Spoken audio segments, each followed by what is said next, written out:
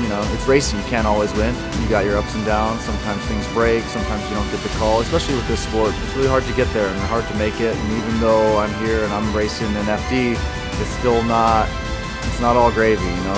We roll with the punches, you know. You go up and down. It's like a roller coaster ride. Sometimes it's great and sometimes it sucks.